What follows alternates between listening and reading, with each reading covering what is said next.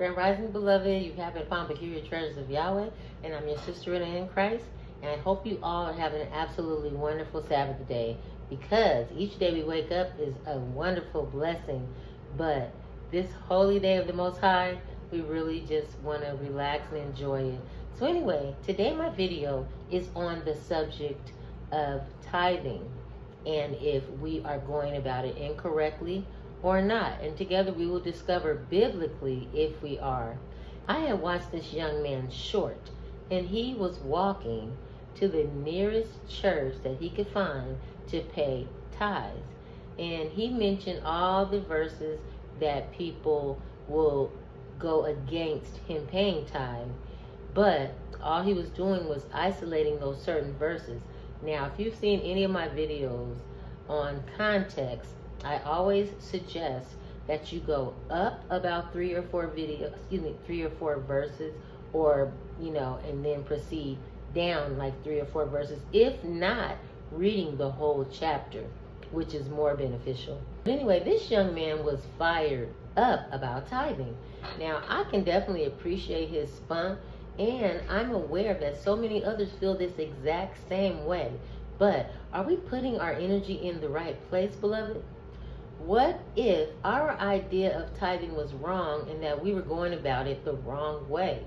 What if our idea or the teaching that we've been brought up on in the church was flat out incorrect? What if we're placing ourselves in a position of facing the risk of being told to depart from me, I never knew you, because we partly know him? I always recommend to seek this truth out for yourself, and the Bible tells you to study to show yourself approved. We know for sure that the Most High speaks against following traditions of men. So are we following traditions of our family that we were brought up in? Is our perspective about tithing incorrectly? And if it was, don't you want to know? Well, some of you may say, well, I'm still going to tithe because I'm helping to build up the kingdom of God. But is this the biblical inspired way to do it? Now, in my life, I've learned that men who supervise women of the night, if you know what I mean, they are some of the biggest tithers.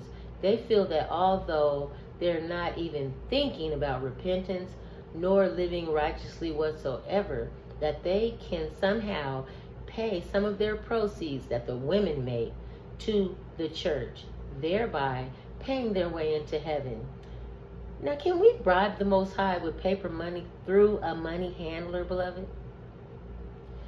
What if there were actual biblical written instructions which could help us actually build up the Most High's kingdom, and tithing had nothing to do with it? Well, at the end of this video, I will give some tips on how you can help build up the kingdom, and it will still be from the Bible, and how we can still help build up the church monetarily, but all in biblical truth. Now, we'll go over all forms of tithing and the verses used in many churches today. First one you hear is Malachi 3:6, and it says, will a man rob God? But you have robbed me. But ye say, where have we robbed thee? In tithes and offerings. But now, beloved, in context, it reads, for I am the Lord, I change not. Therefore ye sons of Jacob are not consumed. Even from the days of your fathers ye are gone away from mine ordinances, and have not kept them. Return unto me, and I will return unto you, saith the Lord of hosts. But ye said, wherein shall we return? Will a man rob God? Yet ye have robbed me. But ye say, wherein have we robbed thee? In tithes and offerings. Ye are cursed with the curse, for ye have robbed me, even this whole nation. Bring ye all the tithe into the storehouse, that there may be meat in mine house, and prove me now herewith, saith the Lord of hosts, if I will not open you the windows of heaven, and pour out you out a blessing, that there shall not be room enough to receive it. And I will rebuke the devourer for your sakes, and he shall not destroy the fruits of your ground, neither shall your vine cast her fruit before the time in the field, saith the Lord of hosts. Now the devourer is like those little insects that eat the harvest, okay? Malachi 1:7-8, it reads, Ye offer polluted bread upon mine altar, and ye say, Wherein have we polluted thee? In that ye say, The table of the Lord is contemptible. And if ye offer the blind for sacrifice, is it not evil? And if ye offer the lame and sick, is it not evil? Offer it now unto thy governor. Will he be pleased with thee, or accept thy person, saith the Lord of hosts? Now 2 Corinthians 9:6-10 read, But this I say, which he would sow it sparingly shall reap also sparingly, and he would sow it bountifully shall reap also bountifully. Every man according as he purposed in his heart, so let him give, not grudgingly or of necessity, for Yahuwah loveth a cheerful giver. Now he that ministereth seed to the sower, both minister bread for your food, and multiply your seed sown, and increase the fruits of your righteousness. 1 Timothy 5:17 says, Pastors who do their work well should be paid and should be highly appreciated, especially those who work hard at both preaching and teaching. No! Now that's an off version, okay? Because King James Version reads 1 Timothy 5:17, Let the elders that rule well be counted worthy of double honor, especially they who labor in the word and doctrine. Since the first English translation of record being in 1382 by John Wycliffe, there have been numerous translations, beloved. In our home, we actually utilize the Hallelujah Scriptures or the Sefer or the King James Version because it was made before a lot of these other versions, with that being published in 1611. But let me give some history on this Living Bible, which had that first translation. The Living Bible, which was accurately considered as a personal paraphrase translation in English by Kenneth N. Taylor, published in 1971 through Tyndale House Publishing, the same William Tyndale who injected the word Easter into scriptures. Supposedly, Tyndale could not translate the original word Pascha or Passover, although he could have just simply put the Passover, but decided to inject Easter. He felt that it was a better translation for this time of year. So now everyone thinks Easter is biblical, although Easter actually stemmed from pagan roots of a goddess Ishtar or Semiramis. But anyway, that's another subject. But back to the matter at hand, that paraphrasing translation, he must have been a minister to say that pastors should get paid, okay? Because all scripture is given by inspiration of Yahuwah and is profitable for doctrine, for reproof, for correction, for instruction in righteousness, not to lace a pastor's pockets. Many possibilities of manipulation in the church. I will only give you a few. First of all, appealing for money. Many preachers, pastors, evangelists manipulate. In the church, there's also the motivation of fear and threats. The pastor says, now if you leave this church, you'll never prosper. The demand for unquestioning loyalty. I'm your pastor. You have to obey me. If you don't obey me, you're disobeying God. A lie. And I would say to you, have the guts to get out. Deuteronomy 14:22, it reads, Thou shalt surely tithe all the increase of thy seed that the field bringeth forth year by year. The field, beloved. And thou shalt eat before the Lord thy God in the place which he shall choose to place his name there. The tithe of thy corn, of thy wine, and of thine oil, and the firstlings of thy herds and thy flocks, that thou mayest learn to fear the Lord thy God always. And if the way be too long for thee, so that thou art not able to carry it, or if the place be too far from thee, which the Lord thy God shall choose to set his name there, when the Lord God has blessed thee, then shalt thou turn it into money, and bind up the money in thine hand, and shall go into the place which the Lord thy God shall choose. So then shall you turn into money. And thou shalt bestow that money for whatsoever thy soul lusteth after, for oxen, sheep, wine, or strong drink, or whatsoever thy soul desireth, and thou shalt eat there before the Lord thy God, thou and thine household. And the Levite that is within thy gates, thou shalt not forsake him, for he hath no part nor inheritance with thee. At the end of 3 years thou shalt bring forth all the tithe of thine increase the same year, and shalt lay it up within thy gates. And the Levite, because he has no part inheritance with thee, and the stranger, and the fatherless, and the widow, which are within thy gates, shall come and shall eat and be satisfied. And the Lord thy God may bless thee in all the work of thine hand which thou doest. Now we're going to go from the Old Testament to the New, okay, beloved? Leviticus 27:30 reads, and the tithe of the land, whether of the seed of the land or the fruit of the tree, is the Lord's. It is holy unto the Lord. And if a man with all redeem out of his tithes, he shall add thereto the 5th part thereof. And concerning the tithe of the herd or the flock, even whatsoever passeth under the rod, the 10th shall be holy unto the Lord. Thus speaking to the Levites, and say unto them, when ye take of the children of Israel the tithes, which I have given you from them of your inheritance, then ye shall offer up a heave offering, offering it for the Lord, even a 10th part of the tithe. And this is your heave offering, shall be reckoned unto you as though it were the corn of the threshing floor, and as of the fullness of the winepress.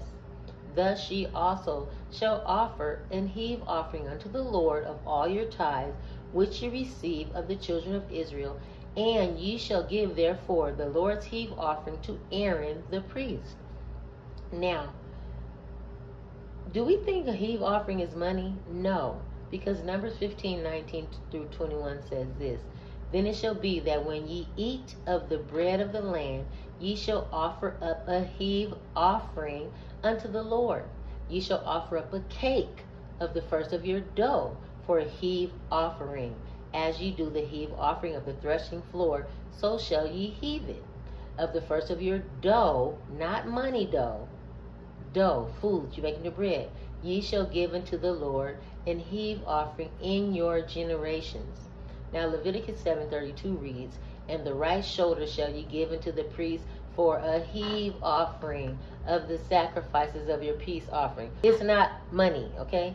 Proverbs 11:24 reads, there is that scattereth and yet increaseth, and there is that withholdeth more than is meet, which means good. But it tendeth to poverty. So it means giving to others. If you hold on to it, it's not going to be good. Proverbs 3:9 through 10 reads, honor the Lord with thy substance and with the first fruits of all thine increase. So shall thy barns be filled with plenty, and thy presses shall burst out with new wine. Proverbs 11:24 reads, there is that scattereth and yet increaseth, and there is that withholdeth more than is meet, but it tendeth to poverty. Many are going to say, you know what, those were the old writings or the Old Testament.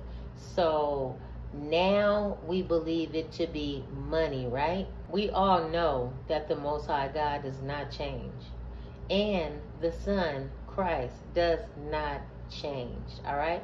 But let's get into the New Testament and let's see what's going on, okay?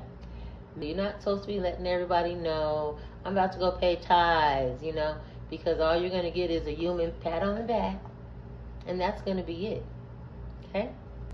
Matthew 23:23, it reads, woe unto you, scribes and Pharisees, hypocrites, for ye pay tithe of mint and anise and cumin. Okay, these are spices. And have omitted the weightier matters of the law, judgment, mercy, and faith. These ought ye to have done, and not to leave the other undone.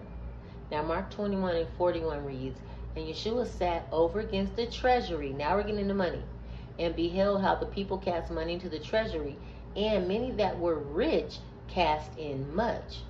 And there came a certain poor widow, and she threw in 2 mites, which make a farthing. And he called unto him his disciples, and he saith unto them, Verily I say to you, that this poor widow hath cast more in than all they which have cast into the treasury. Okay? And he didn't say tithes, okay? Because that was for the Levitical priests, if you remember. For all they did cast in of their abundance, but she of her want did cast in all that she had, even all her living. Now Acts 20 and 35 read, I have showed you all things, how that so laboring ye ought to support the weak, and to remember the words of the Lord Yeshua, how he said, it is more blessed to give than to receive. Hosea 4:6 reads, my people are destroyed for lack of knowledge, because thou hast rejected knowledge. I will also reject thee, that thou shalt be no priest to me. Seeing thou hast forgotten the law of thy God, I will also forget thy children. So we don't want this to happen if we're going about things wrong. Isaiah 1:12-17 reads, when ye come to appear before me, who hath required this at your hand to tread my courts? Bring no more vain oblations. Incense is an abomination unto me. The new moons and Sabbath, the calling of assemblies, I cannot away with. It is iniquity, even the solemn meeting. Your new moons and your appointed feast, my soul hateth. They are trouble unto me. I am weary to bear them. And when you spread forth your hands, I will hide mine eyes from you. Yea, when ye make many prayers, I will not hear. Your hands are full of blood. Wash you, make you clean. Put away the evil of your doing from before me. From before mine eyes, cease to do evil. Learn to do well. Seek judgment. Relieve the oppressed. Judge the fatherless. Plead for the widow. So see, these are the things that we are supposed to be doing to help building up the kingdom, beloved. 1 Samuel 15:22-23 read, and Samuel said, hath the Lord his great delight in burnt offerings and sacrifices, as in obeying the voice of the Lord? Behold, to obey is better than sacrifice, and to hearken than the fat of rams. For rebellion is a sin of witchcraft, and stubbornness is as iniquity and idolatry. So if you're being stubborn to God's word and you want to do your own thing, that's like witchcraft, beloved. So, beloved, anyway, after hearing all this biblical information and ordinances of tithing and distinguishing the difference of offering, I hope things are becoming more clear to you. Now, earlier I said that I give some insight on how to help build up the kingdom of Yahuwah straight from the word of Christ himself, and also how to correctly help the church monetarily.